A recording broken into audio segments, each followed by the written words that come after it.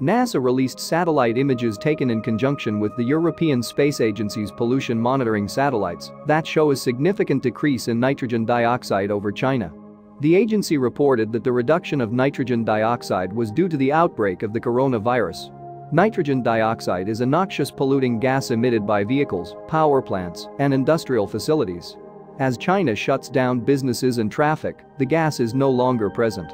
The images presented as maps show nitrogen dioxide values across China from before the quarantine, in January 1 to 20, and during the quarantine, in February 10 to 25. According to the air quality researchers at NASA's Goddard Space Flight Center, this is the first time we have seen such a dramatic drop-off over such a wide area for a specific event.